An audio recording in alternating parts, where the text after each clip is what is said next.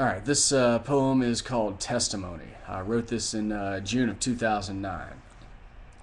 I stand here now to testify of this one truth amidst the lies and all the plans that man devised. The Son of God who changes lives and changes names and changes minds. Above all else, he's changing mine. I speak of God who calls you out of sin and darkness, fear and doubt, and everything that holds you down, into this marvelous light I've found, with glory shining all around, where all who fall down receive a crown. I've seen a love that conquers all, taking Sauls and making Pauls, making every demon fall. Listen, you can hear him call, the voice that makes the angels crawl, the voice who calls to you who stall. He is the one who came in truth, knowing all he had to do, and everything he would go through. Yet he endured for me and you. Our ransom he committed to the Father to do what he would do.